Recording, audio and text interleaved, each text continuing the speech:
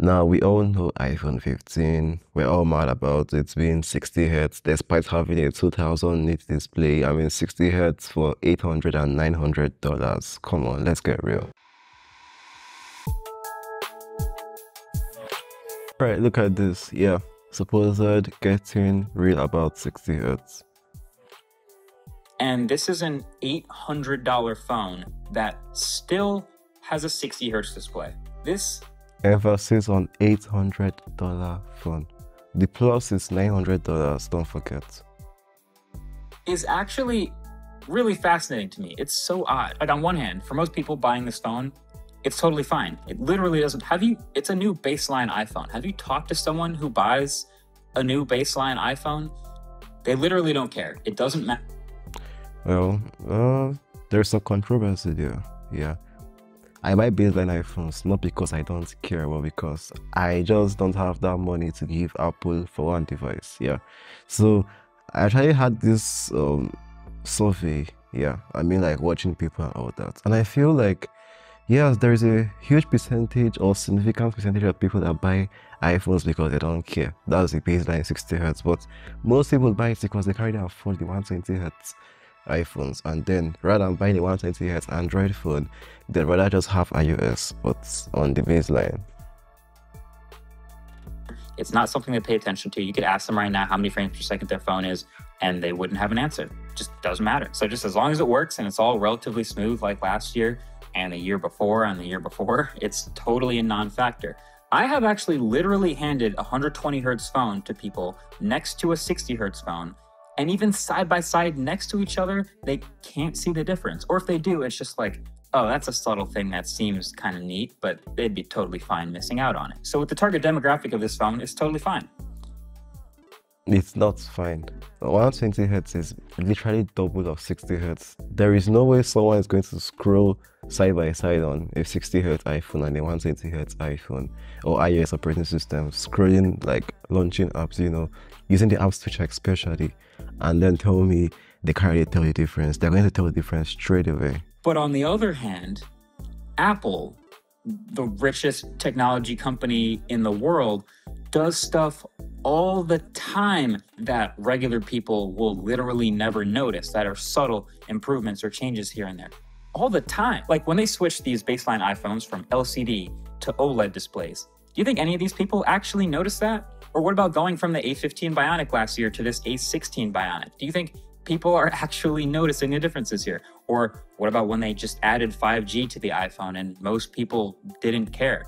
Like, making subtle improvements over time is what modern smartphones are all about these days. And I would actually argue that a higher refresh rate is more noticeable to more people than some of those other things. Like, I think you could today hand me a professional, an unlabeled iPhone with an A15 Bionic and an A16 Bionic, and it would take me quite some time to find the real differences between them. And so that, combined with the fact that it's incredibly cheap and easy and reasonable to get to, like, at least a 90 hertz phone. Isn't there the new Moto G is like... The so-called subtle changes he talked about, the 5G, the OLED, they are not so subtle. Yeah, definitely when you use an LCD and then you switch to an OLED, you will tell by how relieved your eyes are going to be, at least for the first, even the first day of using the phone. Yeah, I don't think like you won't be able to tell. Imagine using an iPhone 11 LCD display and an 11 Pro OLED display. Definitely you'll tell the difference. Your eyes will tell you something isn't quite right. Or should I say something is actually quite right after a long time of it not being quite right. Yeah, so I don't believe that subtle BS and all that. It's not BS though, but yeah, I just don't believe that. And what is it about 5G? Come on, 5G was literally what everyone was talking about as soon as it came out on mobile. Yeah, I mean, that was what people were using to like oppress people that still use 4G LTE.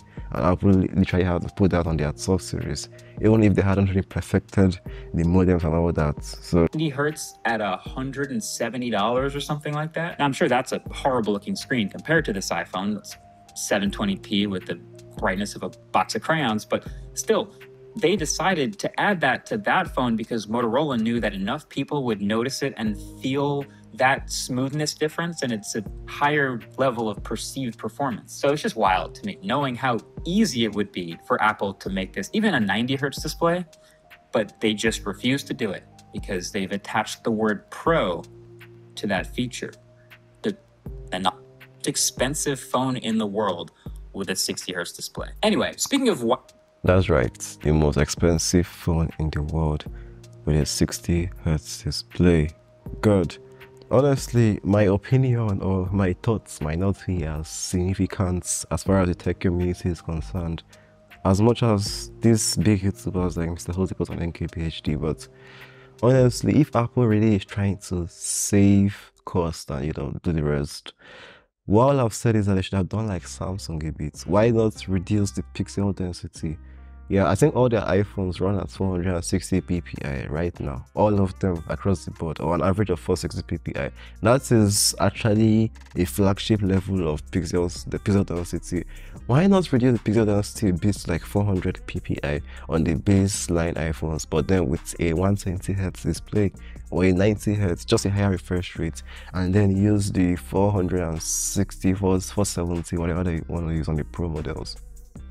I mean, that should make much difference. Or why not even make the baseline iPhone still peak at, like, let's say 1500 nits or 1300 nits, around that range, and then raise the refresh rates.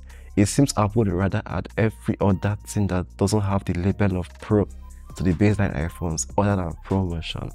And they could make a, let's say, sub promotion or a budget motion or a baseline motion. Come on.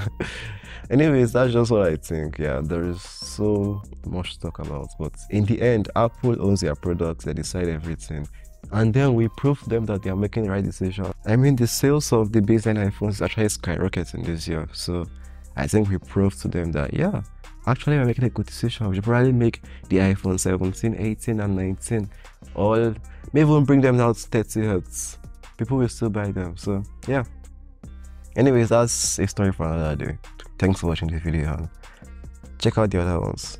I had it out.